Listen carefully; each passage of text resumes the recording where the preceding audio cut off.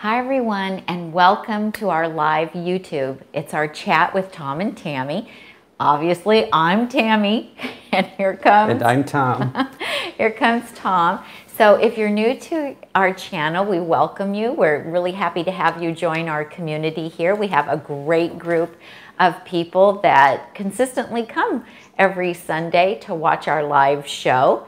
And I am the creator of the blog and this YouTube channel called Nutmeg Notebook, where we share all about our whole food, plant-based, SOS-free lifestyle. So that's a mouthful, right?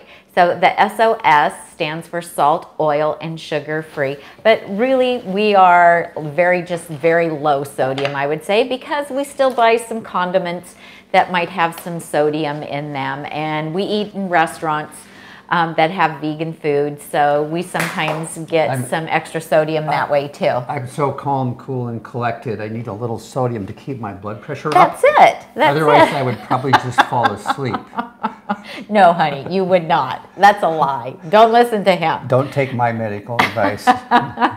So if you've never been to our blog, please be sure to check out nutmegnotebook.com. We have a ton of recipes there that we have not yet made videos for, and we have a large library of videos here on YouTube. Some are about weight loss and just plant-based lifestyle, and others are recipes. So we're really happy to have you here today. Also on Sunday mornings, for some of you who may not know, on our Nutmeg Notebook Facebook page, we do usually a live sometime between 7 and 8 as we go on our 4-mile morning walk. And so that's really fun. We have a group of people that love to log on at that time and chat with us in real time. So, and we had a little bit different path that we went on this morning. So that was really fun to share that with everyone. And this morning we talked about consistency, which is going to really tie in nicely with the talk that we're doing tonight. Are we going to do housekeeping before you jump into the... Yes, we should do... I'll let you do the housekeeping. Okay, I'm in charge of housekeeping. I'm on the maintenance crew. Honey, you are the maintenance crew. I'm the guy. You're the guy. She says, "Where's the guy that's supposed to fix that thing?" It's always you. Okay, all right. Yeah, everybody piled here and ahead of us. Welcome, everybody. Tiffany, thank you for that little super chat at the very beginning. I don't know where it happened because we got, here it is. We got on a little bit late. Tammy has a bit of a presentation this morning. No, it's this afternoon. Did you have your sodium today? No. My blood pressure is too low. Okay, we got to get serious here. Okay. If you have a question, Tammy's going to do a presentation on the front end, and then please hold your question until she's done, and then put 4 question marks before and after it. Some of you have seen some folks already doing that in the chat feed. That helps us spot those questions. But she's going to present, and then if you can hang on to your questions and then ask them, and we'll try to keep up with them in real time so I don't get lost in the chat feed hunting for them. So we'll do that way. And today's subject is going to be about batch cooking. I don't think we mentioned that yet. So we're going to talk a little bit. Yeah, a little bit. That's true. A little bit about consistency and batch cooking. It's about our no meal plan, our not meal plan. There you go. It's a not meal plan. Go. Okay. Well, first, for people who are new, I just want to show my before pictures and let you know that I used to be 49 pounds heavier than I am now.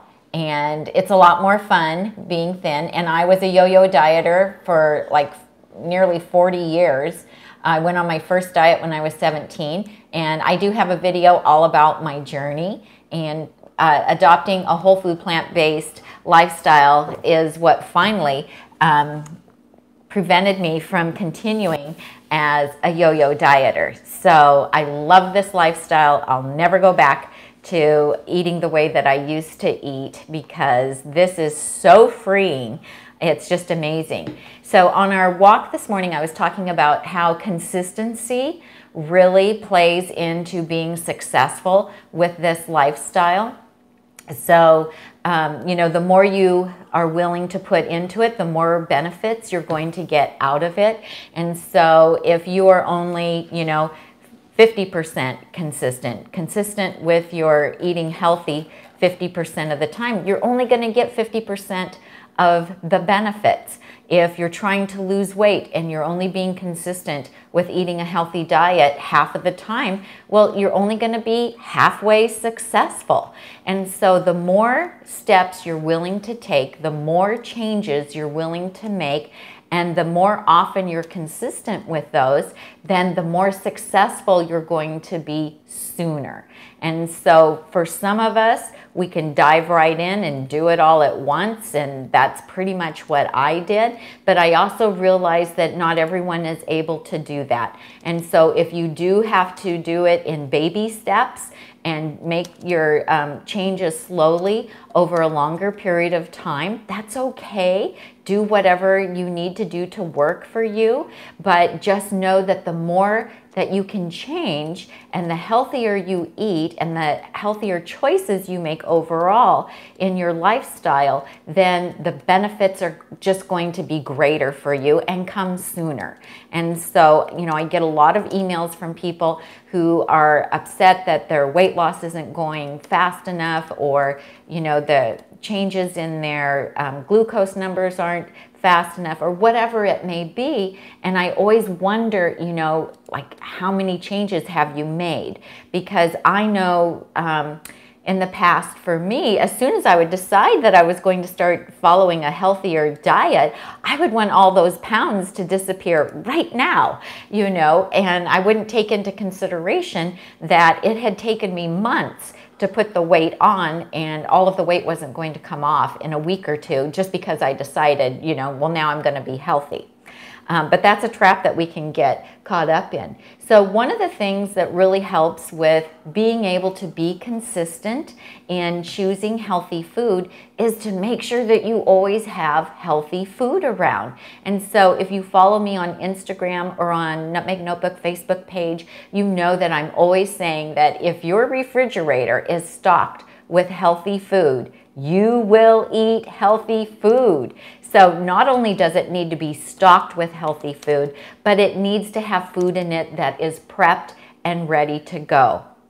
So I'm going to talk to you about batch cooking, because when I first started this lifestyle, I was spending so much time in the kitchen, because literally everything we make that we eat is pretty much made from scratch, except for a few condiments or canned tomatoes or some no salt broth that we buy. But you know, I was making everything from scratch, and I would start making dinner like at 3 o'clock in the afternoon just to have it done by 5 or 5:30. And I realized that, you know, this is not sustainable long term, because even though we're retired, I don't want to spend all my time in the kitchen. I don't want to spend all my time prepping food. I want to have activities and have fun and do things.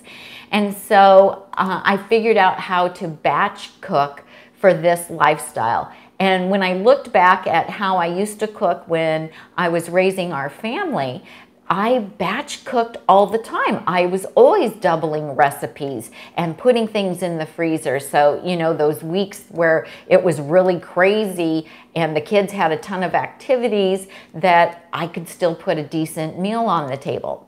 Now, granted, it was not plant-based at that time, but it's the same concept. So what is batch cooking? Batch cooking is prepping and cooking food more than what you can eat in just one day. So it's cooking extra food for the week ahead, or if you have a freezer and you have room in your freezer to put things, then you could be making meals that you will enjoy, you know, 2, 3, 4, 6 weeks from now.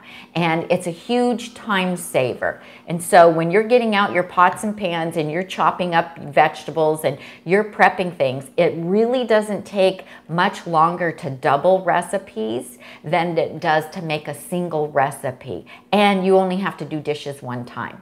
And I love that, because I'm all about saving time. So batch cooking will it creates less waste, because the fresh produce doesn't go bad because you've actually prepped it. And once you have the food prepped, you will eat it. It saves you money, because then you're not getting takeout from your favorite vegan restaurant. or buying prepared food from the deli at Whole Foods. You spend less time in the kitchen throughout the week, which, you know, I love that because I want to go play with the grandkids. And there's less stress because you don't have to worry about what you're going to eat every day. And Tom calls it our fast food. So he's like, we got our own fast food right here in the refrigerator. And which is true because we prep things ahead of time so that all we have to do is heat them up. Sometimes when we were still going out to restaurants, not currently, of course, but we would think, do we want to maybe go out and grab, you know, to one of our favorite vegan restaurants? And then you open the fridge and there was all that food and they're ready to go. And I don't know, a good half the time it's like, yeah, we have our food here, we're ready to eat. Right, it'd be like, oh, okay, we've got 6 salads left and they're only going to be good for 3 more days. We better stay here and eat our salad. Think of the money we saved on restaurant bills. Yes, yeah. We've saved a ton of money by doing that, haven't we? So there's something that's called decision fatigue, and it's real, and it is decision. When you're looking at psychology, decision fatigue refers to the deteriorating quality of decisions made by an individual after a long session of decision making. Is that like when I get up and sit up in bed in the morning and have to make the decision to do that and then I feel fatigued? No, honey, not yet. But it's the start. It's the start. Because it starts when the alarm goes off. If you set an alarm, then you have to decide, am I going to, you know, hit snooze, or am I going to shut the alarm off and go ahead and get up? And, you know, then the next thing is, you know, what am I going to eat for breakfast? And what am I going to wear today? And if you have to go to work, you know, what route am I going to take to get to work? And then all the decisions that you make at work all day, or if you're raising kids, all the decisions that you make all day regarding raising your kids, or if you're watching the grandkids, or you're doing volunteer work, whatever it is, by the end of the day, we have made hundreds of decisions.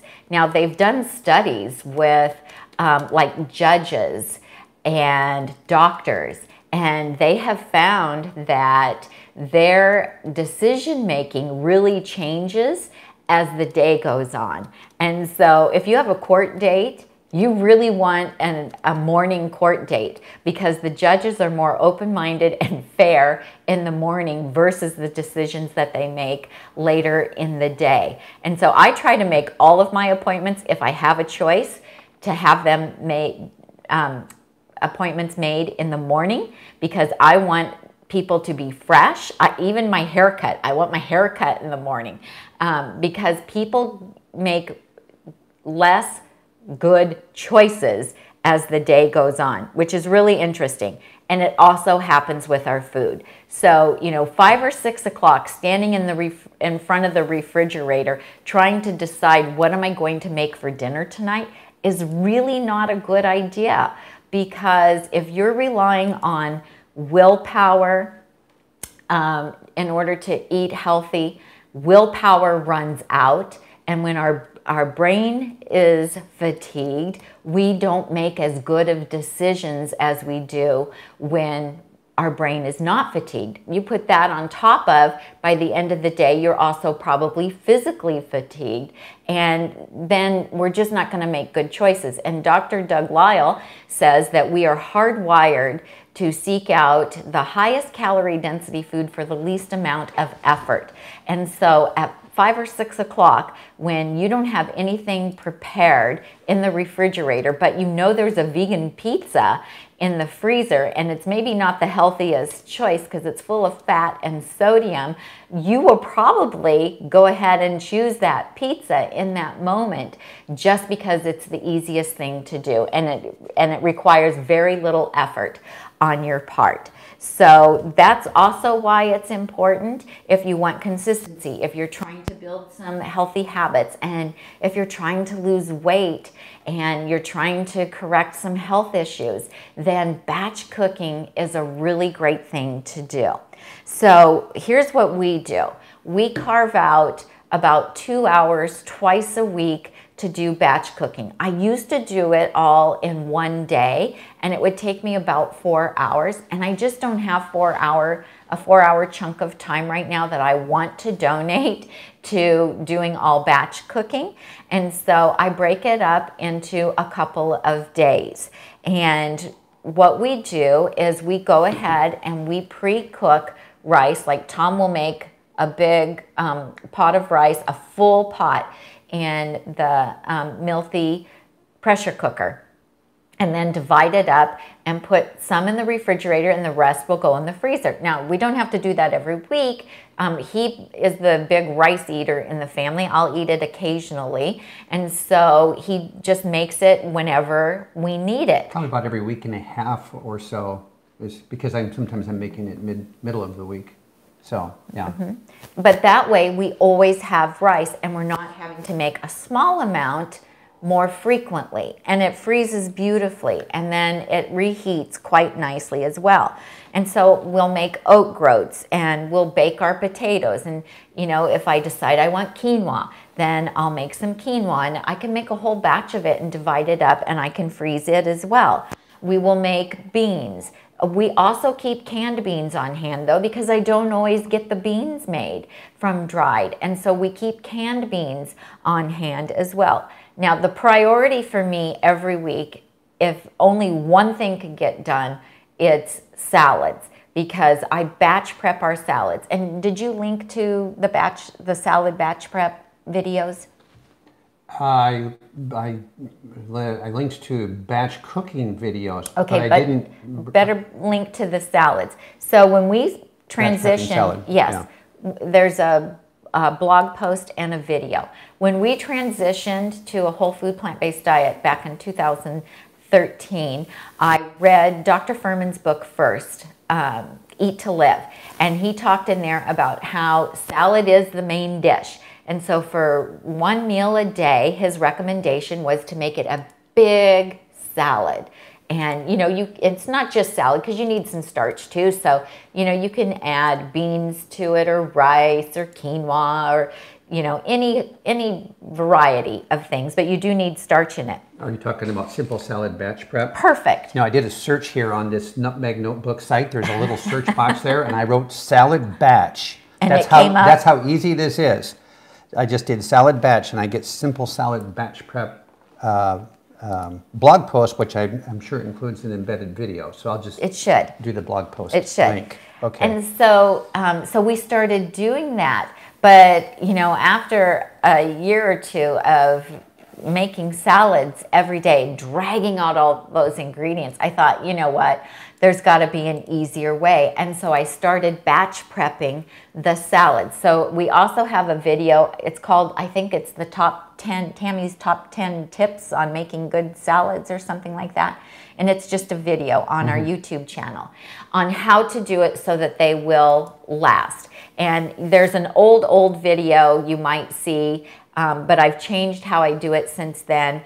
And in the video that Tom's linking to, I show you we made 1 pound salads, but now I'm only making them about 12 or 13 ounces, just because I just haven't been able to eat the whole thing for the last, I don't know, 6 months or so.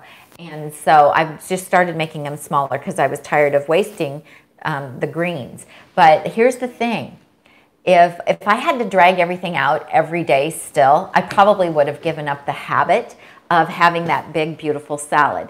But we now know how important all of the variety of greens are, dark leafy greens, for our endothelial cells, for our gut biome.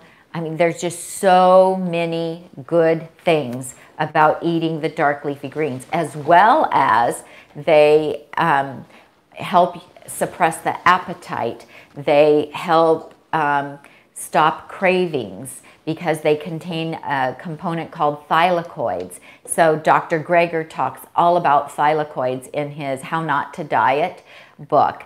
He might have a video on it too. I haven't looked at the nutritionfacts.org to see if he has a video about that. But anyway, you can't go wrong with eating the dark leafy greens. Dr. Esselstyn recommends that you eat 6 fistfuls a day of dark leafy greens. So if the salads weren't already prepped, we probably wouldn't keep eating them every day. But because they're already prepped, we can take them out. We like to chop ours up, and I prep them for the week, but we don't chop them until the day we're going to eat them.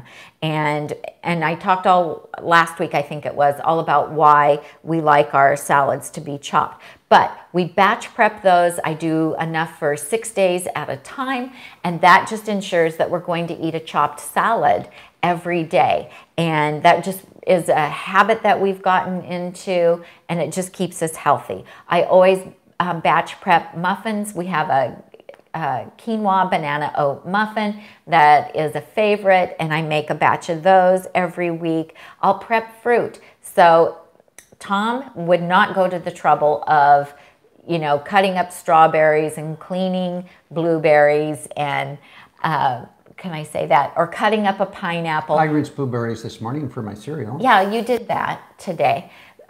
Or cutting up a watermelon. And so we batch prep that too, because if it's already cut up and ready to go, then we're going to eat it. Oh, you mean in the middle? Yeah, I'm not going to stop what I'm doing in the middle of a Tuesday or a Wednesday and go find a watermelon, cut it up. But no. I do help cut up the watermelon on the weekend, right, and load it into the bins. Yes. So yeah, I do help cutting up the watermelon, but not. You're not going to, on a Tuesday, go, oh, I would like some watermelon. Oh, I have to go cut the watermelon. You wouldn't go cut the watermelon. You'd grab an apple instead, because it doesn't require any effort. Yeah. And so, and then I'll make sauces. So we love our Chipotle Nacho cheese sauce that we did a video on this last week. I make that for us every week because we can use it in a variety of ways. And then soup or chili or taco lentils or our homemade marinara sauce or Alfredo. I can batch prep those items, and then we can use them throughout the week, or I might make a double batch of, let's say, the marinara or the taco lentils or soup or chili, and then we'll have some for the week, and the rest we'll put in the freezer. And because we've been batch prepping for a really long time, we have a nice variety of things in our freezer that we can eat. And we have a pantry, a kitchen pantry freezer video on our YouTube channel that you can look at, where we went through, we showed you our refrigerator, we showed you the pantry, we showed you the freezer. I think we even, while we were doing it, it was alive and people asked us to show them where the storage stuff was, and we did that. Everywhere, yeah. Yeah, and we went through our cupboards. That's called Pantry Tour. So if you put that in the search bar at the top of our YouTube channel, that video will come up. And sometimes I will even batch prep some vegetables. I will just, we usually buy zucchini and Brussels sprouts and broccoli slaw and the super greens at Costco, and I'll go ahead and saute an onion and some mushrooms, some fresh mushrooms, and then I'll add a ton of vegetables. It's kind of like the kitchen sink vegetable. You know, it's just whatever we have in the fridge, or it's a fridge raid. What is it? Why are you laughing? Sounds like dump soup to me. Oh, but it's so much better. And so I'll throw everything in and I'll lightly steam everything so that it is more al dente.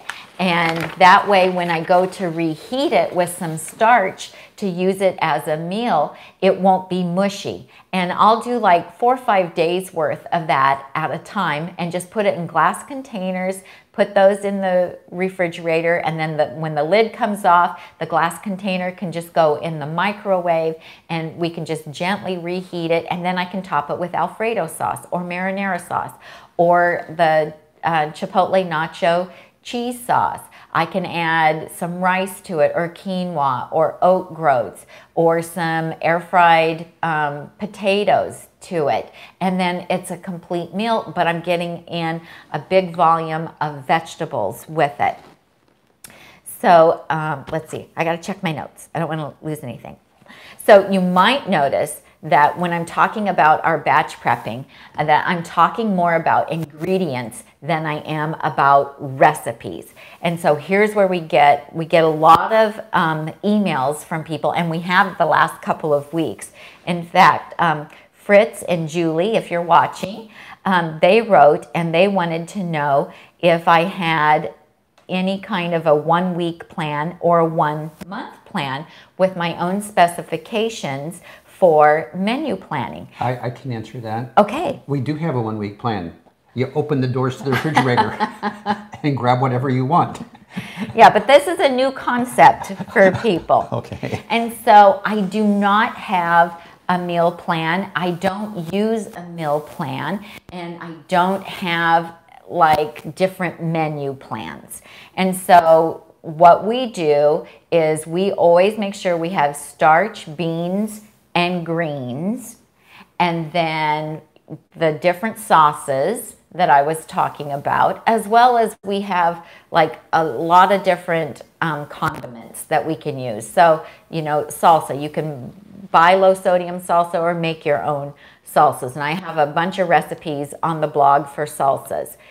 And you can just take, we make a lot of what we call nourish bowls or Buddha bowls, where you take a bowl and you add some starch to it. So any of the starches that you like, and some vegetables, and then we add like beans usually or legumes to it, and then you have a delicious bowl of food. And you can add a flavored vinegar to it, you can add mustard to it, you can add a vegan cheese sauce, a marinara sauce. You can just change the flavor of things depending on how you top it. And then, of course, fresh herbs make a huge difference. So I always have cilantro and basil and usually some mint.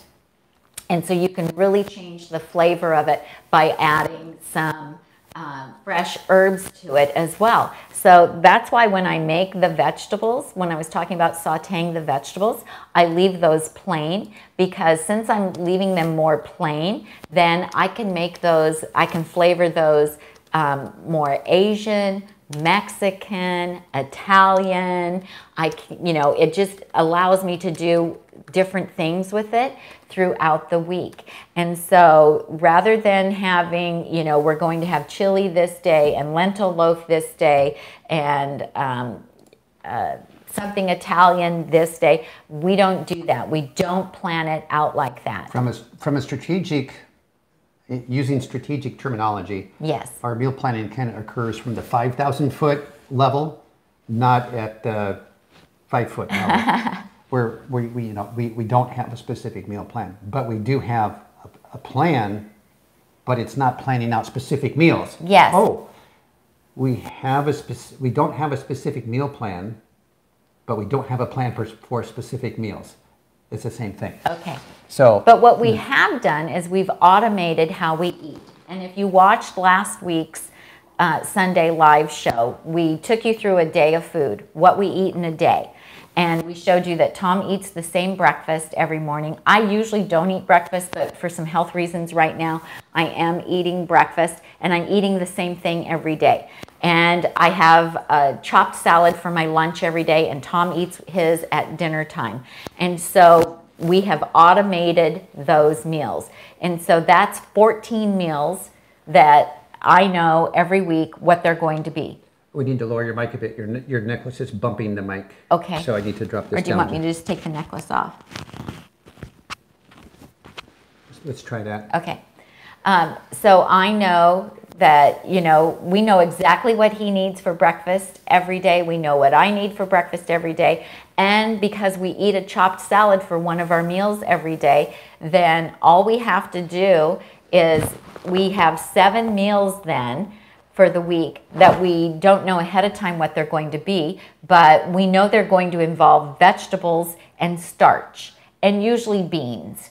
And so that just makes it so simple and easy.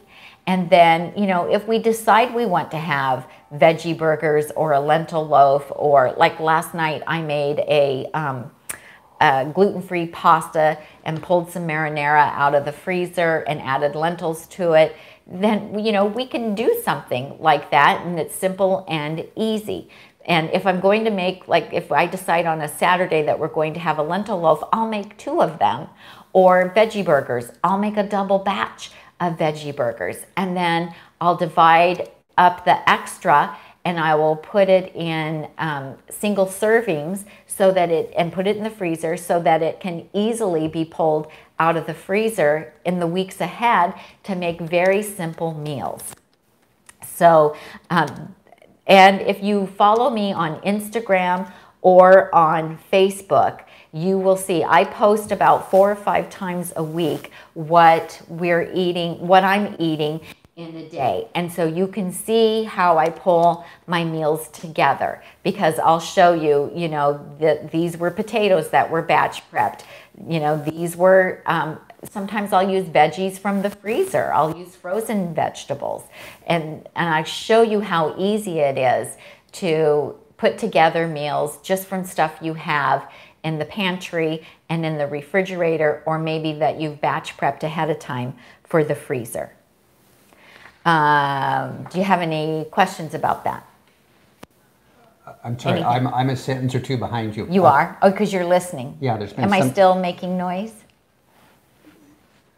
Is it my hair touching the mic? Nothing's touching the mic that I can see. I didn't know if it's your bracelet clanking. It seems okay now, so. Okay, I'll try not to make my bracelet.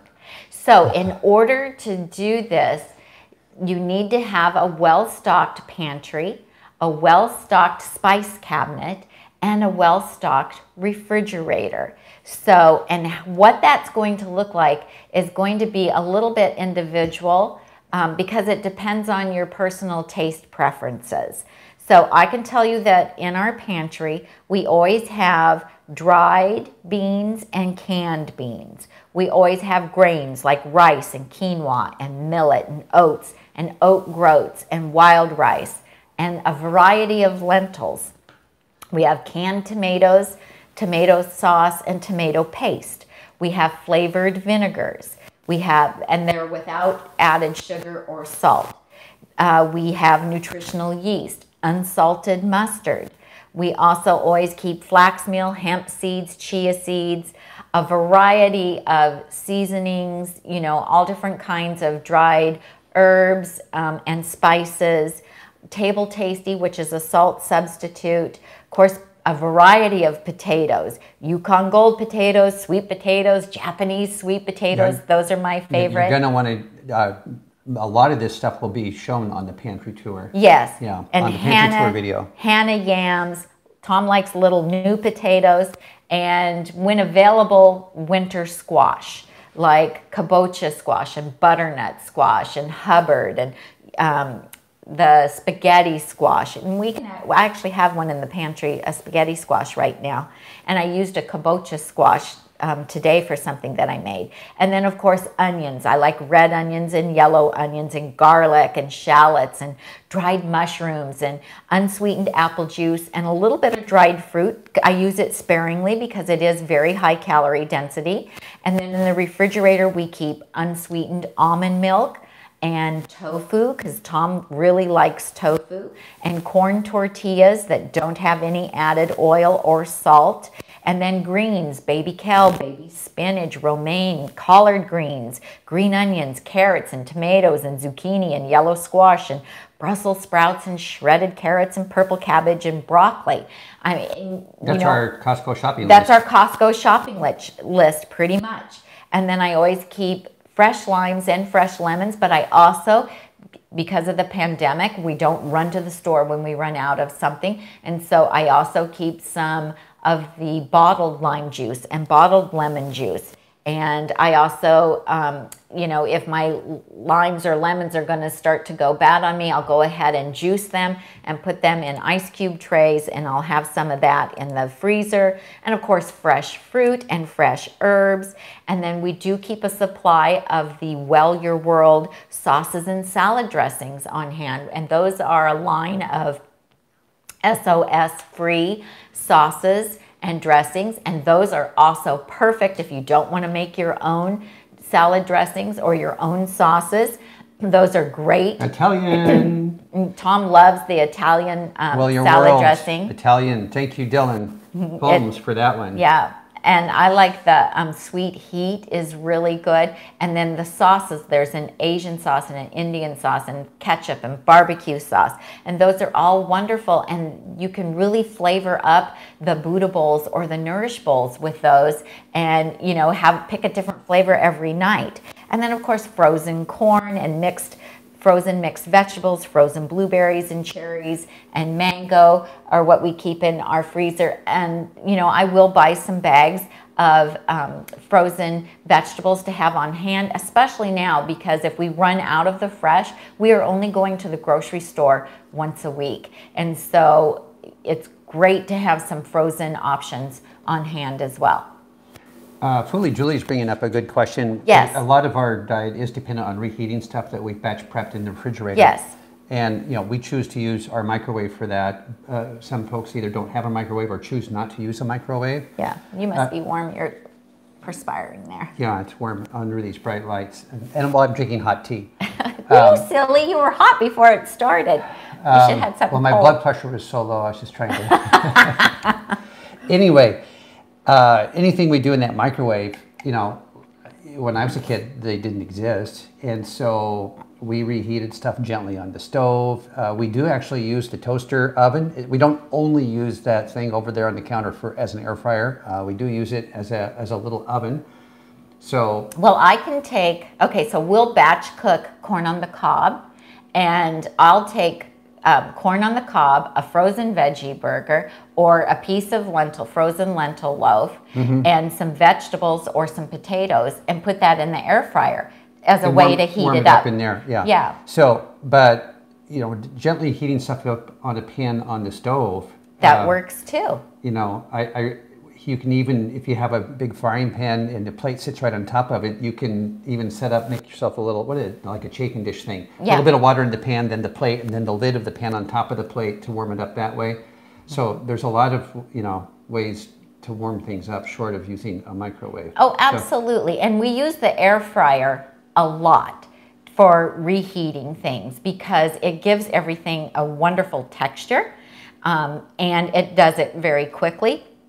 There's also a way to heat up leftovers in an Instant Pot, and it's called Pot in Pot. I've actually never done it myself, but if you Google it, you can find some YouTube videos on how to do that.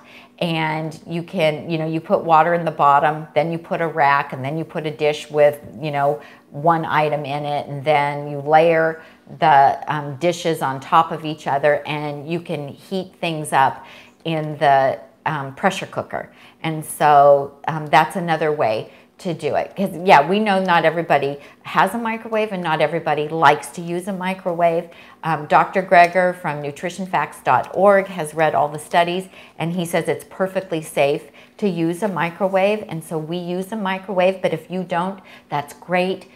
Use another method for heating them up. And if you don't have a standalone air fryer like the Breville, then you can get the Mealthy CrispLid, which fits on top of a pressure cooker. It needs to be 6 or an 8 quart, any brand of pressure cooker, as long as it has a stainless steel liner. And then it just sits on top, and it comes with a little basket that goes inside the stainless steel liner. You're never turning the pressure cooker on. You're only plugging in the Mealthy CrispLid, and it works great. So some nights, if Tom's making chips in our big air fryer, I will get out the Mealthy CrispLid and get out one of our pressure cookers, and I'll use that to heat up my food. If I'm, doing air fried potatoes or corn on the cob or a veggie burger or something like that. Yeah. Oriana 42 is saying there's no CrispLids in stock right now. They did get some in because we got an email a couple weeks ago that they were back in stock, and so I actually included that note in our I wonder if they've run out again. Email that I sent out this morning to remind everybody of today's show. So I will have to check that out. You'll have to check it out and see. Because, yeah, they actually sent us an email to ask us to let you guys know that they were back in stock a couple of weeks ago. Same thing on the multi-pot pressure cooker. So the pandemic is causing them some production irregularities. So in the show notes, if you click on the See More for the show notes, then you'll see Tom linked to some batch cooking videos and batch cooking blog posts that we have, so you can see what we've done. And I don't think we've done a blog post or a video on batch cooking in quite some time, and I've actually even simplified it, because the longer we eat this way, the more simple we eat. And I just don't make a ton of stuff anymore, because because we've been eating so healthy and so clean for such a long time, we're really happy with very, very simple food. So, you know, some quinoa, some air fried or steamed vegetables, and some beans and a little bit of vinegar. I'm a happy girl with that. And Tom can eat just like a great big bowl of steamed vegetables in some broth and some tofu and be really happy with that. Yeah. And then, you know, if we have some fresh herbs, we'll sprinkle some fresh herbs on top. And we're just, you know, really content with very simple meals. Yeah, oats for breakfast, soup for lunch, and salad for me, the big chopped salad for dinner. Yeah. And then we throw in some other variables. You know, you made that marinara sauce this week and did the rice, whatever the spaghetti was made out of. It was made with corn, rice, and quinoa. It was a gluten-free pasta. But like you were saying this morning, because that is more processed, it really wasn't very filling. Yeah. Denver Hayes is asking, what is a Nourish bowl? Yeah, a Nourish bowl or a Buddha bowl is what we call when we just put a bunch of ingredients together in one dish and call it a meal. And so if you Google Nourish bowl on the blog, I show one, and it's just greens. The one I show on the blog is greens, rice, and some beans, and then a little bit of vinegar, balsamic vinegar poured over the top. And it can also be like a burrito bowl. And that would be, you know, rice and beans and corn and some salsa. And that becomes a meal. And you could add some shredded romaine to that if you wanted, or, you know, some mixed greens, or baby spring mix to that. So we just call those Nourish bowls. There's one vegan restaurant here that used to have, I just lost what they called them, trio bowl, because you could pick 3 things to have in it. And, you know, you could pick a grain, a green, and a bean, and that was called a trio bowl. And so those are just really simple meals to put together. And sometimes I'll do, you know, a potato, broccoli, and salsa, or my cheese sauce. And, you know, that makes for just simple, easy meals, because I don't want to have to do a ton of dishes, and I don't want to spend, you know, 2 hours in the kitchen making a meal. And not that we don't have fancier stuff, because we do, you know. So today I made our curry ginger butternut squash soup. But here's the thing, I didn't have any butternut squash. I had a kabocha. So I subbed the kabocha instead. Oh my gosh, you guys, it turned out so delicious. Oh, so do I have to go back through all of our blog posts and videos and change the name now? No. But just know that, I mean, you can substitute. I'm kidding. You can substitute things. Change it up. Yeah. And I made our Chipotle nacho cheese sauce. But when we went to Whole Foods the other day, they didn't have any Yukon Gold potatoes. And I had just a few left from shopping the week before, and I wanted to save those to bake those. And so for the Chipotle nacho cheese sauce, I had just 3 cups of butternut squash that I had oven roasted and I had frozen. And so that wasn't enough to make the soup. So I used the butternut squash that I had oven roasted, and I replaced the potatoes and carrots in the Chipotle nacho cheese sauce with the butternut squash, and it turned out pretty good. I don't like the taste of it as well as with the potatoes and carrots, so I'm letting you know right now that the cheese sauce is different this week. But it's good. I had it at lunchtime today, and it's good. It's a little bit sweeter because of the butternut squash. So it's not Chipotle nacho cheese sauce? It is, but it's with butternut squash instead of potatoes and carrots. Okay. But it tastes good. Look at it. Look at She's this messing with, I love that cheese sauce. She's messing with the recipe. Okay. Well, it's what it had to do. Oh, that's how we discover new and wonderful things, right? It is. It'll be a great adventure. And we're not going to the grocery store again until Tuesday. I'm going to pivot. John Warren notices, after having been plant-based for 5 years, that they're eating simpler and simpler over time as well. Yes. And I'm also finding that I don't need as much food to feel full, which is also kind of interesting, which is why I've started making the salads smaller as well. And so that works good. So any questions about batch cooking?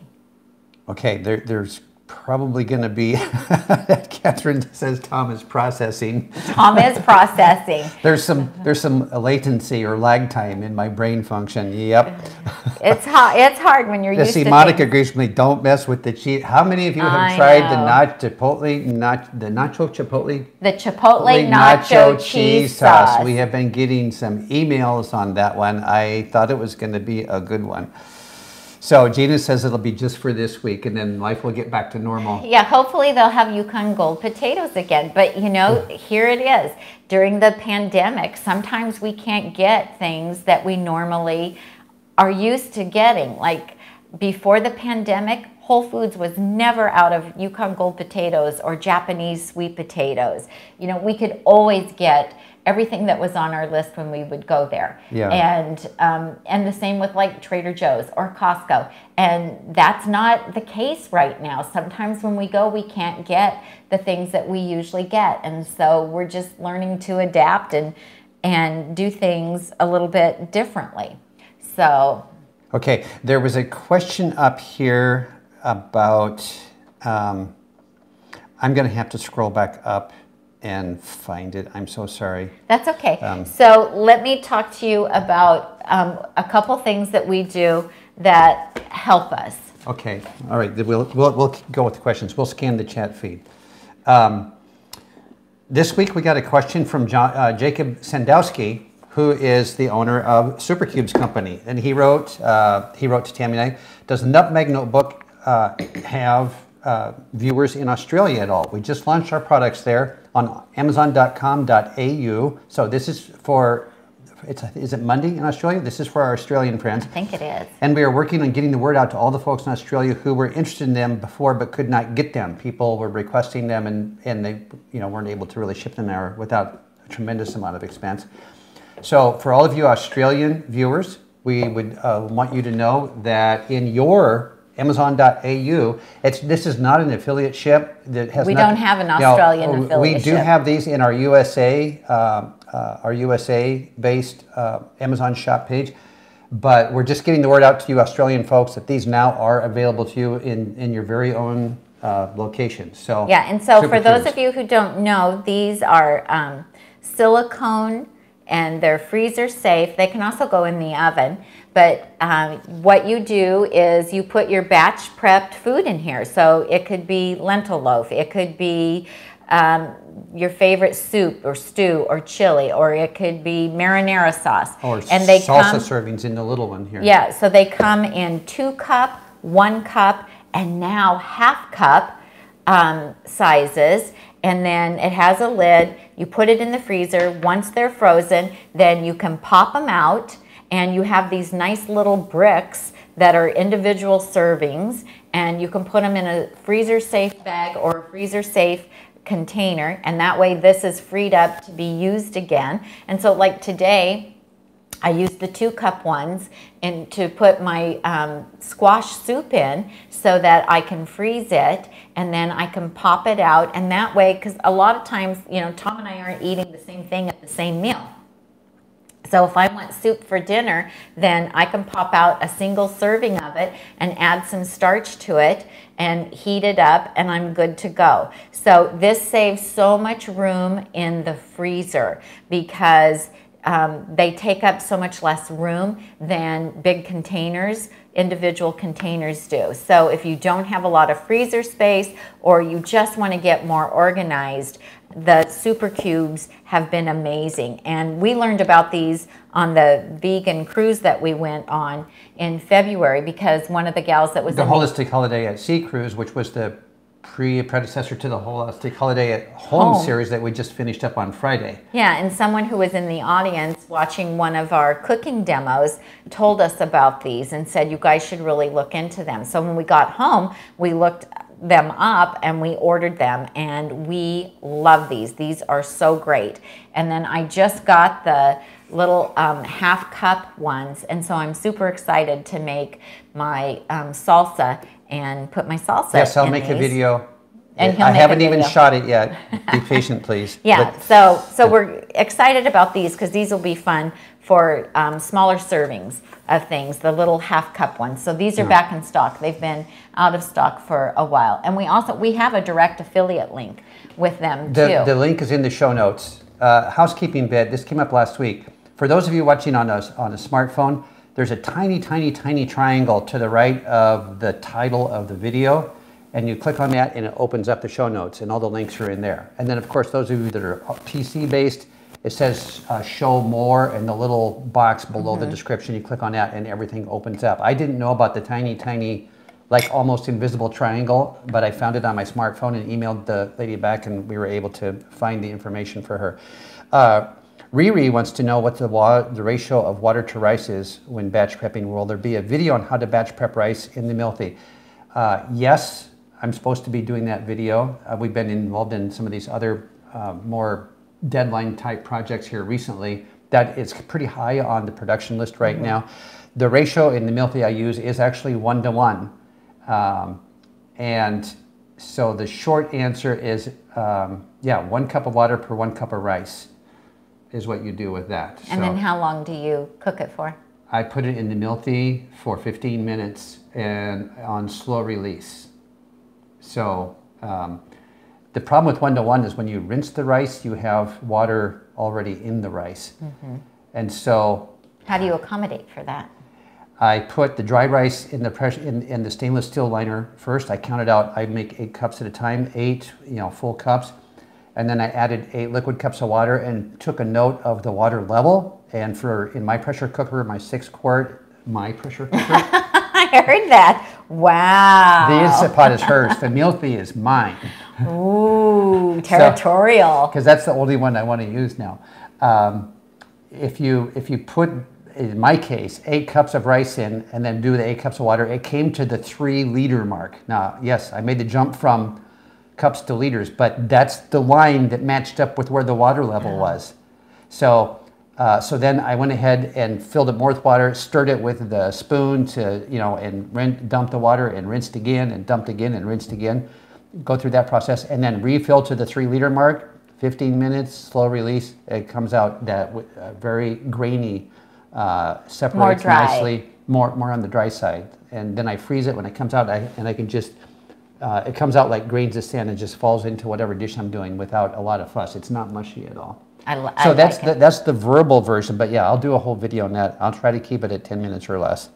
So Laura wrote to us and wanted to know about containers for the freezer.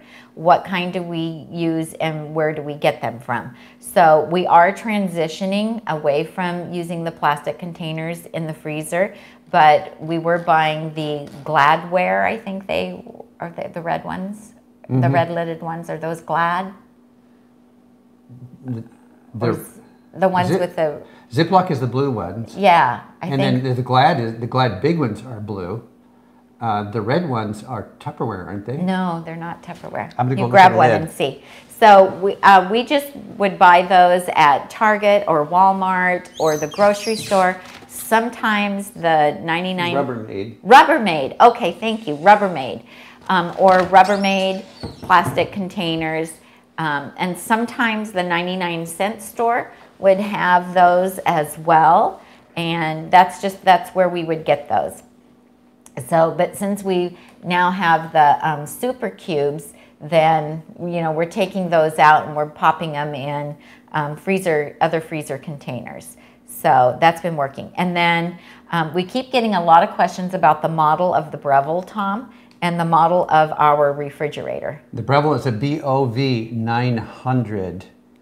It's the original model, the original full-size version with 13 programs. Somebody did make a note. You guys saw it. There's a sale right now at Bed Bath & Beyond for like $3.19. Wow. And you can use your 20% off coupon probably. Maybe so. So thank you for posting that. So that would be a really good deal because you probably won't find it cheaper than that. Yeah. And then what's the model of this refrigerator? It's a GES 28.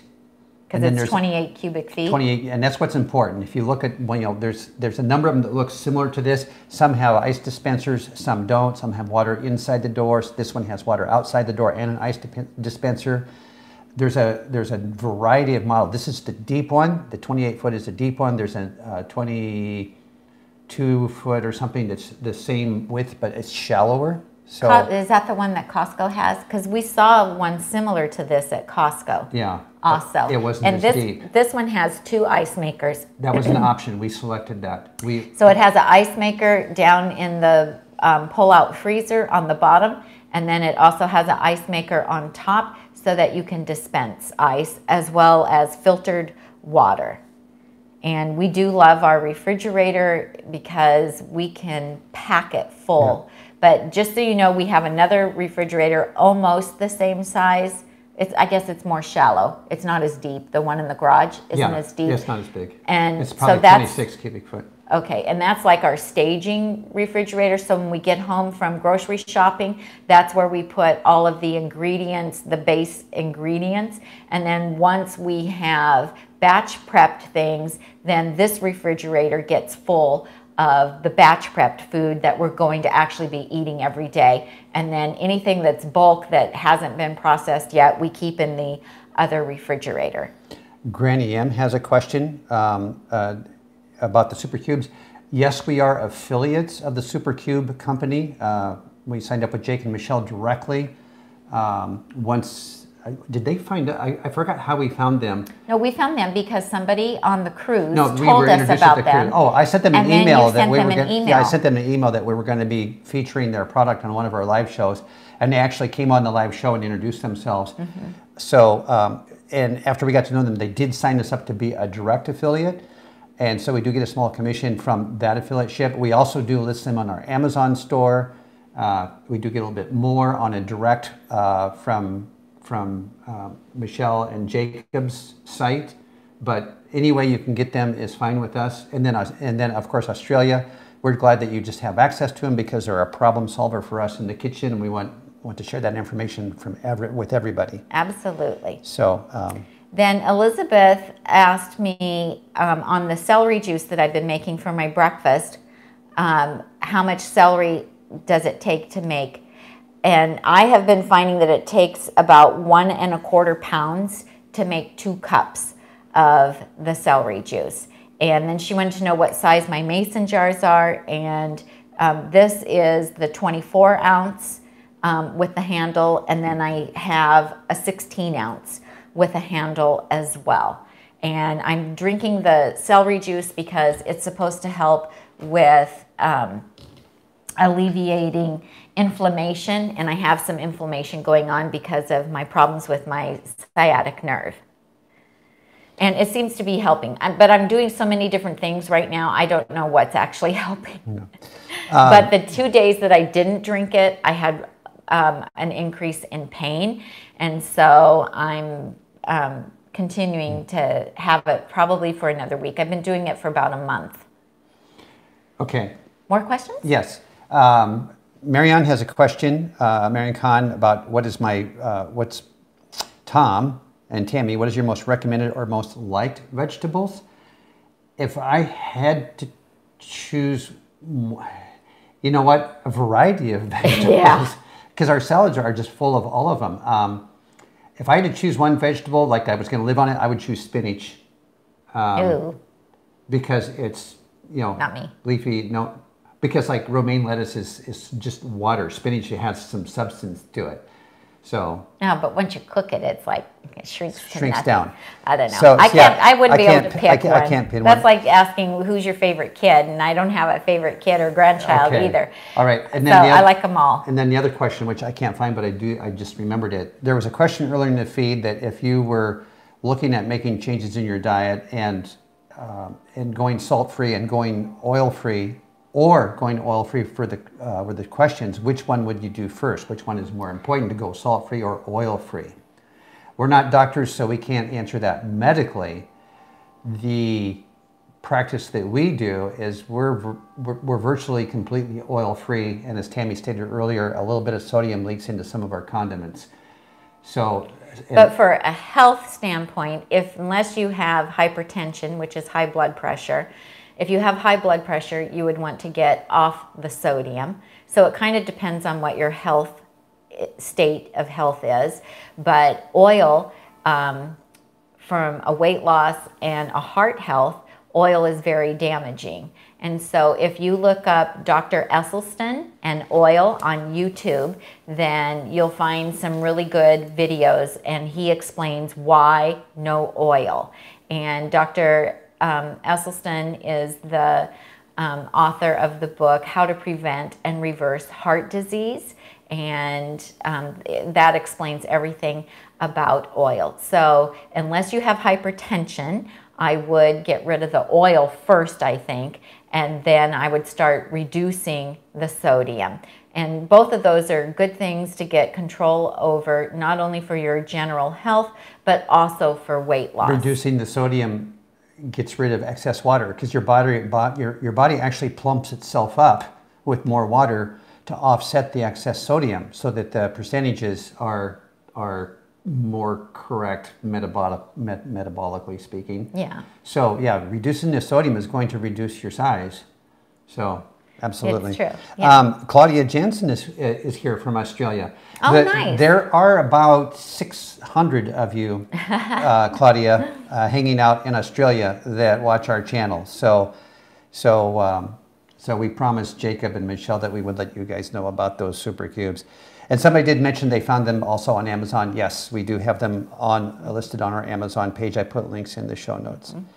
So I want to make sure that I answered all the questions. Pumpkin seed, she likes spinach. She just doesn't like only spinach. Yeah, I wouldn't pick. Yeah, I like spinach and I use it in a lot of things, but I wouldn't choose just spinach. That wouldn't. If I could only have one vegetable, it wouldn't be spinach.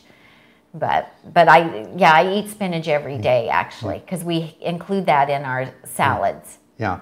Gina's commenting that Chef AJ had a chiropractor on from True North that talked about this active release thing. We did get an email on that. We'll be looking into reading up on that. We haven't had a chance to do much research this week because Tami's been getting her recipes ready to go into. Did you talk about this at the front end? I did not. Oh, this is the. I've already opened it. This is the Health Science magazine.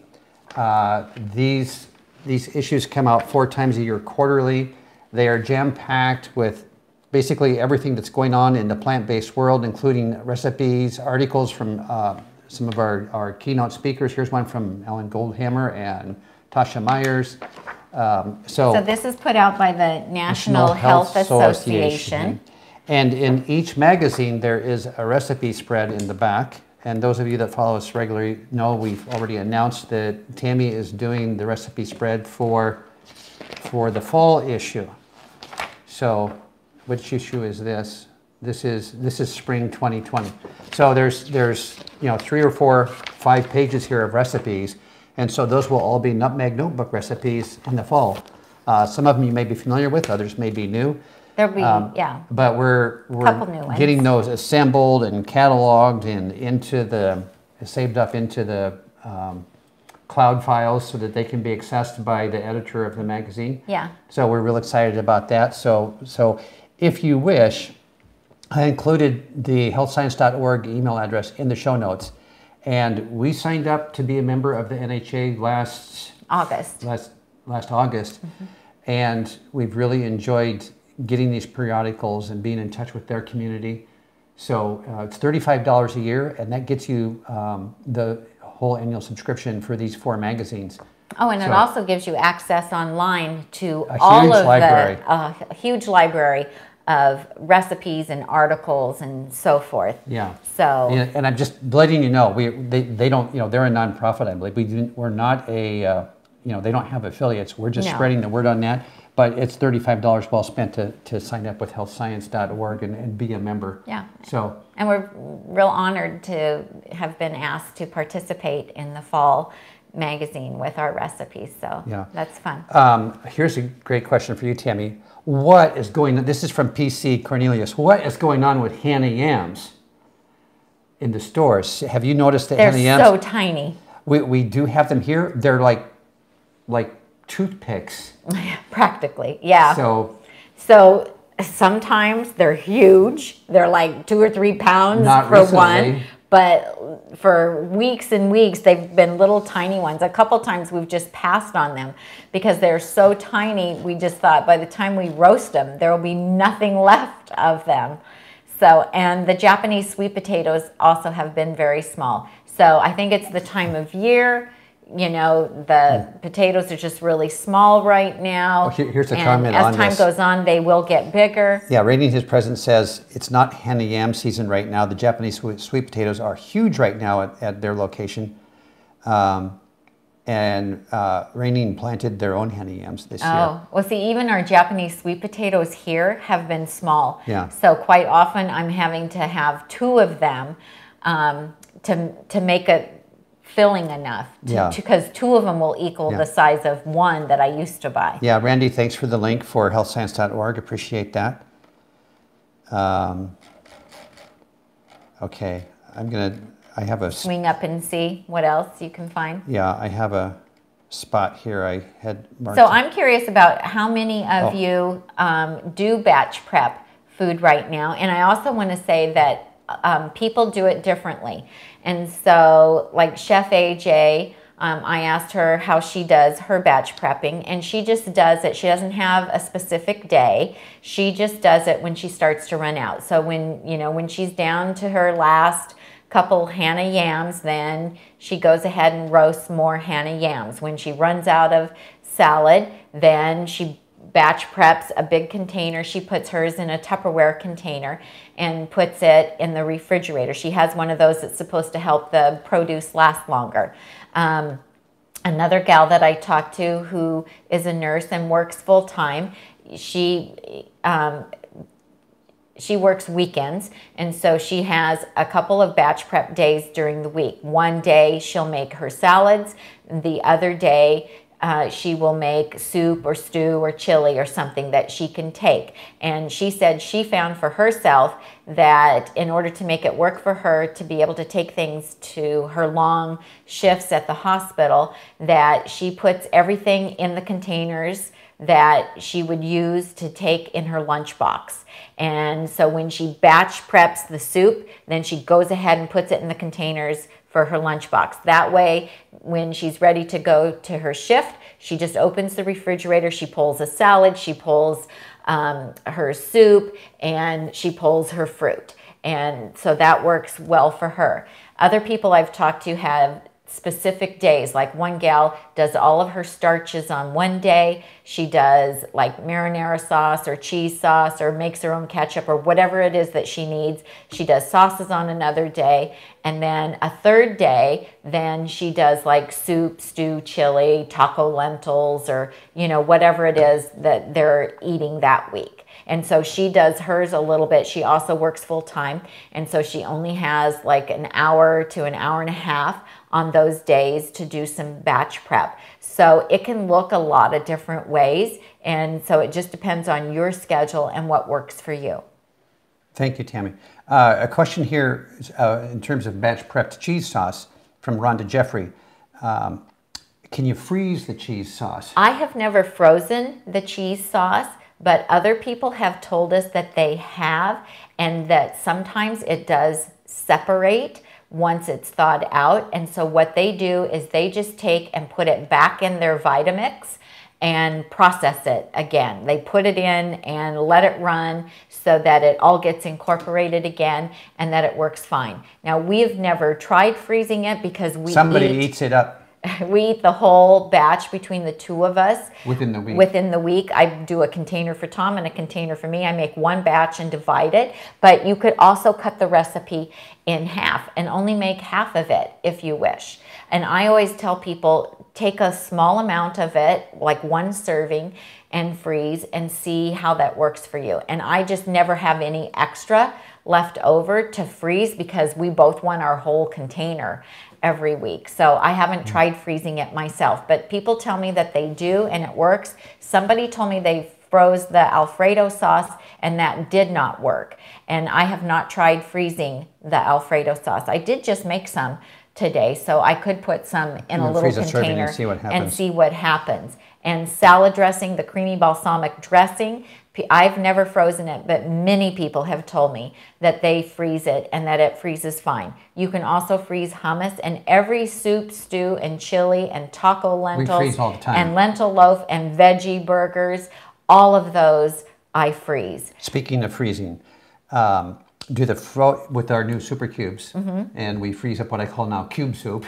I'm going to go grab a cube soup. Do they stick together? You know, because we of course take them out of the blue things here and pop them into the freezer bags. The freezer bags.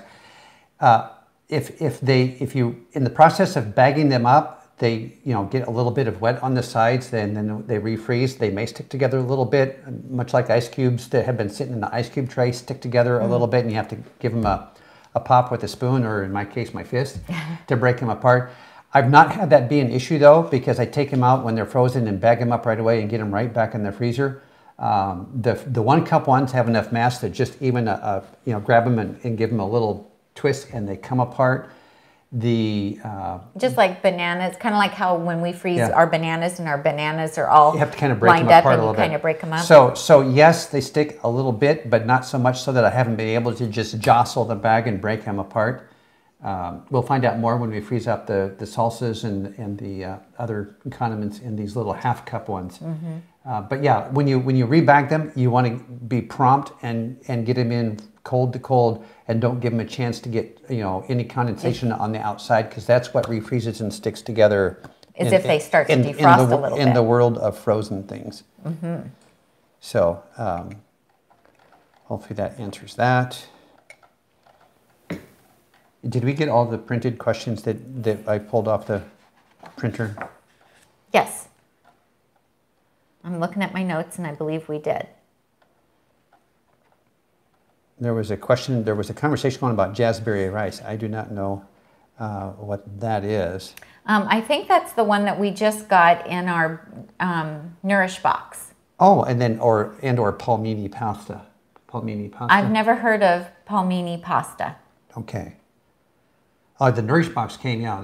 You posted that on Facebook? Not yet. I haven't yet. Oh, okay. You're going to be. I've been too busy this week. Okay. Any plans for videos using the Mealthy CrispLid? We need to redo our Breville Smart Oven Air Fryer video from over 3 years ago now. And when we do that, we'll probably do a formal air fryer video, including both, I would presume. Well, I think we do them separate. Because not everybody has they're searchable both. Separately, yeah. Yeah, probably do them separate. So there is one, our first one. But everything that I've done for the Breville, you can do in the Mealthy. It's just a smaller amount. So you can do asparagus. That's for Mary Jo. I'm talking about your question, Mary Jo. You can do all your veggies. You can do the stuffed mushrooms. You can do the potato balls. All of the videos where I showed how to do things in the Breville, you just do them in the Mealthy. So here's a note: the Mealthy, because it's much closer, it cooks faster than the Breville. And so sometimes I'll turn the temperature down. If I said 400 degrees in the Breville, I might just do like 375 or 380 in the Mealthy, because the Mealthy is much closer, and so the food gets done faster, which is really great. Like when I'm doing my potatoes and stuff in the Mealthy, it goes really fast. So just know everything in the Breville can be done in the Mealthy. I've also used, the new ones have a dehydrator function. They have 4 settings for dehydrator, and I made granola in it. I made my dehydrated cookies. Both of those recipes are on the blog. I think we made a video too of doing those.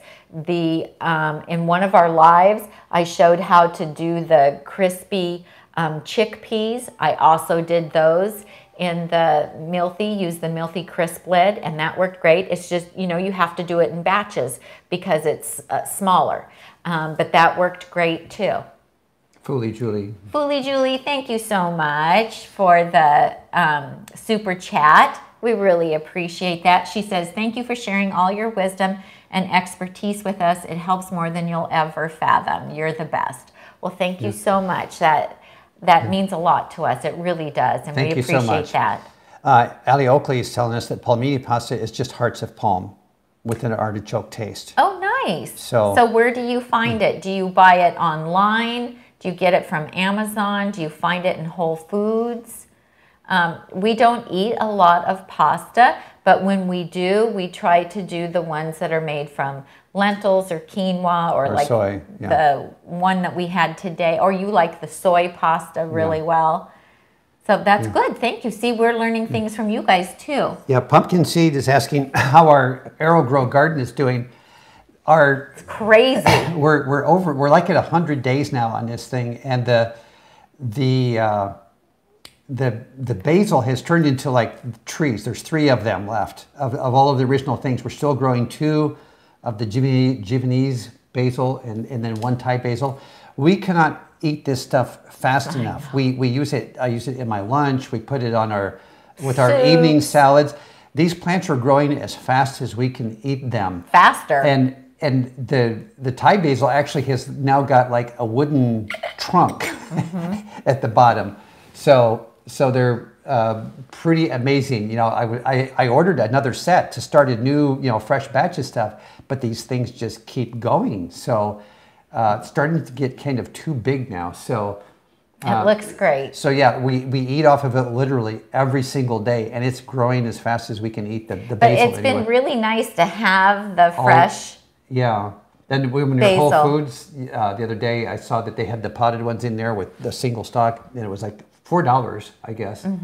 So, and but we would eat, we would be spending, $20 a month on basil if we were buying it as much as we're eating now.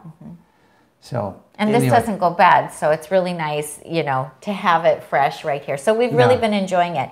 And then our tomato plants. Yeah, we should post a little picture of that on Facebook or something. I did a couple weeks ago. I posted a picture of how the basil was doing. Yeah, Pumpkin Seed, check Nutmeg Notebook Facebook and scroll back. You'll see a picture of what's going on with that thing. And our tomatoes are doing really good. So the little cherry tomatoes have been doing really great. We've only had a few of the big tomatoes, but they've been very tasty. And the little cherry ones, oh my gosh, I had those on my salad. I made the Mexican chopped salad. Yeah. With the oil-free tortilla strips for my lunch today. I didn't have lunch till 2 o'clock. But I put those cherry tomatoes cut up on it. Oh my gosh, they added so much flavor. They were so delicious and so sweet. Yes, they are. Very sweet. Yeah, and somebody asked earlier up in the chat feed, we're growing tomatoes out there just because we thought we go through so many cherry tomatoes, we thought that would be fun. And so now we're starting to get more tomatoes than we can keep up with. But it's just stepping into a little bit of gardening with that. Vegana, thank you so much for the super chat. Appreciate it. She's got you on the big screen. Oh my gosh! So thank you so much, John Warren. Thank you so much, John, for coming back to that question. John had a question way at the top of the chat feed, and I actually asked him to please repeat it when we got to the questions.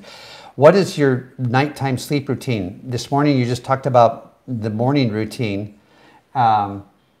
We try to get to bed by 10:30, and then just wake up organically, I call it, which usually is about 5:30. Don't set an alarm. Sometimes I go to bed at 9 though, or sometimes I fall asleep. She'll fall asleep on the couch at 9, and then she will wake up at 4:30 and be working on social media on the Nutmeg Notebook channels while she's still in bed. So sometimes it's that glow of the smartphone that brings me around. Margot Tobias, thank you for the super chat. Appreciate that very much. That's very sweet. Thank you so much. And then John had, these things are scrolling along here. I thought I saw John had another entry. What is your nighttime sleep routine? You just talked about the morning routine. Yeah, we try to get to bed by 10:30, 10:30 as a rule. Yeah, not usually for me, not past 10. Yeah. Just because I fall asleep. A lot of times I'll fall asleep if we're watching something on TV. Yeah, and then when we're being totally good, that part of that routine also is to cut off eating by 7 o'clock so that we're not eating for the last 3 hours of the day. And then you have a good long intermittent fast of about 12 hours or more if you don't eat breakfast until, you know, after mid-morning, until after 7 o'clock the next morning. Yeah. So, Riri, the veggie grower we have in the kitchen here behind the sink is an AeroGrow by AeroGarden. There is a link in the show notes. We are affiliates of them. Once we got it, started growing it, we got in touch with them, and they did sign us up because we figured that since we're cooking all of these, Tim cooks all these amazing recipes, that would be great to have fresh herbs all the time. Well, our friend Shada from Healthy Cooking with Shada told us that she was given one as a Christmas gift last year and she loved it. And so she was like, you need to get you one of these. And so we did. And so we are loving it. So that's how we got involved in that. Oh, I got to push down. Okay. Here's some more questions. Judy's new to our channel. Yes, Judy, there's about 150 videos on the YouTube channel you can check out, hundreds of recipes on the blog. And if you want to keep up on what Tami's you know, preparing for food on a daily basis, although you'll see that it's very consistent, but she always makes it look you know, pretty a different way. You can follow Nutmeg Notebook on Facebook to get that. I see that there's a little bit of chat going on about what do you do when you overbuy. So we have a video about that, about how to, I think, did we call it kitchen hacks, maybe?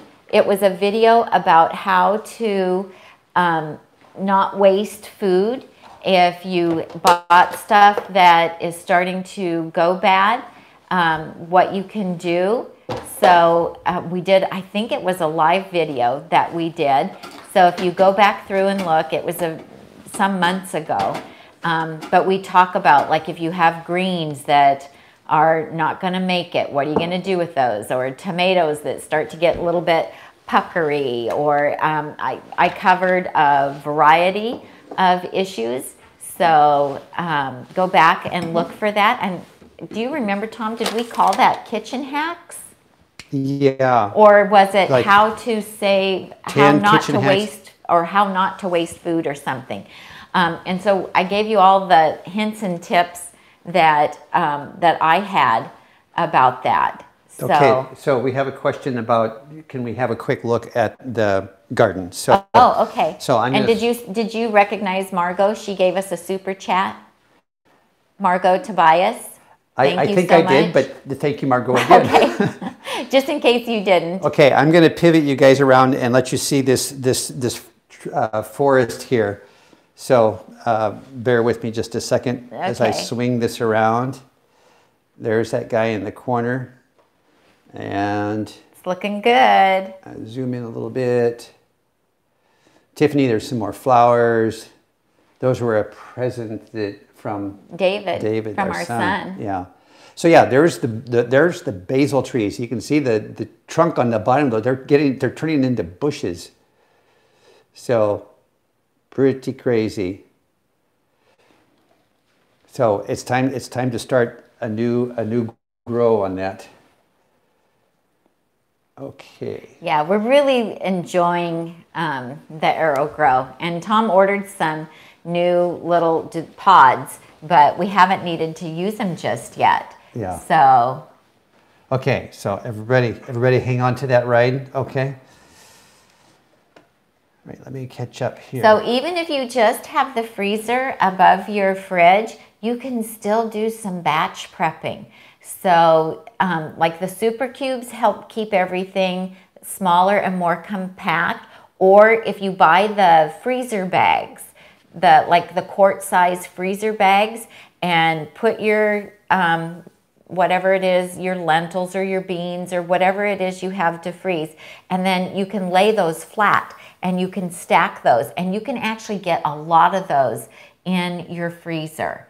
So, and if you're only feeding one, you know, you don't need to have as much batch prepped for yourself as well. And so, you know, just a little bit will, like, you don't have to double recipes either. You can just make a single recipe if you're just feeding one person. And that way, you know, you're not eating it for weeks on end. But what I started doing is initially I would make like 2 soups a week for a while in order to get a wide variety going in our freezer. And I would make a double batch of it so that I could get multiple containers of it to put in the freezer.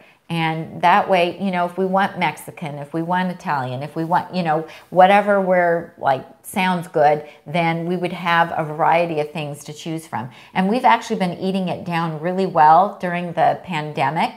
And so I'm about ready to start, you know, making some more stuff to get our stock back up in the freezer. But it was completely full when the pandemic started, and then we needed to like eat it up. There was a question earlier, I caught it, something else. It was asking about how many refrigerators we have. Did you see that one go by? I did not. You didn't answer that one yet. So I don't want to scroll back up and lose my place, but we have this freezer, and then we have the garage fridge, and then we keep our because we use a pretty wide variety of potatoes, so we keep those in a even older refrigerator at a higher temperature, 47 degrees. Out in the shop, out in my shed, so that we can buy. Well, that kind of came out of the pandemic. That when we do find the Japanese sweet potatoes that are full sized, or the Hannahs, we buy up. We're guilty of hoarding them. We buy up a bunch of them. Don't tell our secret. And then we store them up in the root cellar, refrigerator in the shed. And so, and we've noticed that the Yukon Gold potatoes, they don't start growing eyes and stuff because we're storing them at that kind of, old-fashioned wintry temperature. Because a regular refrigerator setting is too cold to store potatoes. It wrecks them. I forget exactly how. Changes the sugar. Yeah, so we're storing them at like nature's temperature, as if they were still in the ground. Well, it reminds us of the cellars that our grandparents had. Yeah. Because my grandparents in Nebraska had an old farmhouse. Oh, a root cellar. There was a root cellar underneath the house, and there was a door and some steps to get to it from inside the kitchen. But we got down there, and it was a dirt floor. And then my grandpa had made all these bins, and my grandma kept all of her canned goods, all the canning that she had done, all of her tomatoes and pickles and jams and all of that were down in the root cellar, along with the onions and the potatoes. My grandparents had that. Well, it had such an interesting earthy smell down in there. It did. Yeah. And cobwebs too. I wasn't going to bring up the bugs. Margot, I was looking at the idea of moving these basil trees into a pot, and maybe going out to. I think they would probably, in our climate, they wouldn't survive outside. It's just too hot. But if I even kept them in more of a protected area, like on my one of my tables in the garage, and got another grow light to go over the top of them, that I could keep, and then I started having fantasies of growing sprouts and stuff. Dillon did some of that stuff, but I don't think he kept doing the microgreens. No, I think he is still doing microgreens. He's not selling them. He's not doing it commercially. No, kind anymore. of as a hobby. But he's doing it there's like a whole other tempting hobby there that I've been contemplating if I want to get involved in that, when I'm still trying to figure out software and Zoom links and editing software. I've kind of got too much on my plate. Too many dreams and not enough time to fulfill them all. John, thank you so much for that nice super chat. Tammy just pointed that out to me. I did not see that happen. When did you do that? I don't know. Thank you very much. I bet it's down below. Thank you so very much. Yeah, that's very appreciated. Okay. AJ and Charles are participating in the comedy show today. I see somebody's writing about it. Jesse's writing about it. Okay. Yes, they are. And it was starting at 5, I think, because she sent me a text about it. Yeah. Yeah, we tried to watch it last time, but they didn't come on till much later. Yes. So, let's see. Okay, so Faris, that's what we were talking about earlier on the SouperCubes, that we just got these. They were out of stock for a while, and Jacob sent these to us, and they arrived just this week. So, and we haven't even used them yet. Yeah, the half cup. Yeah. So they have 2 cup, 1 cup, and half cup in the SouperCubes. Okay. So I'm very excited to have the half cup. Okay, Miss Tami, we are coming up on our hour and a half. There is John's super chat, John. I just found that. I must have been over at the sink when that happened. Oh, somebody said that they read that somebody moved their AeroGarden plants to pots with dirt and they died. Okay. So yeah, I don't think they would make it outside, not in this climate. You know, there was a question earlier. Did you catch it from one of our viewers in Fresno on batch cooking the potatoes? Said it's so hot in Fresno they don't get the bay breeze like we do. Oh. And so we do have our hot days here in excess of 100 degrees, and so Tami gets up and she'll have potatoes in the oven before 6 o'clock. Yeah, I was going to say then on what I will do is, because I prefer them to be cooked in the oven. Now, a lot of people do cook their potatoes in their pressure cookers, and they really like them. I just found them to be too wet, and I just don't like the texture as well, but you could experiment with that because it wouldn't heat up your kitchen. But I will just use the Breville on those really hot days because the toaster oven heats up really quick, and because it's smaller, it doesn't heat up my kitchen like my wall ovens do. And so I'll just start those potatoes really early and get it over with early in the day before it gets too hot. And because we just don't want our central air conditioner to have to work overly hard on those really hot days. So, but you could do it in your Instant Pot or whatever pressure cooker you have, because a lot of people do that. And they like it because it's easy. It doesn't heat up their kitchen. So, and it doesn't take very long, but you have to Google it and see how long, because since it's not something that I do, I don't remember how long you have to put them in for. But you do have to put water in the bottom. And also, some people use their slow cooker. And so they'll put the potatoes in the slow cooker as well. But you'd also have to Google that because I've never done that. But that's also another way to do them without heating up your kitchen. And that would be maybe a little bit drier and more like the oven doing that. Marianne's got a question. I have no idea because I know that there's pHs involved, and our plants outside are just potting soil from our local garden center. So I don't know anything about the science of potting soil. So maybe try Googling that one.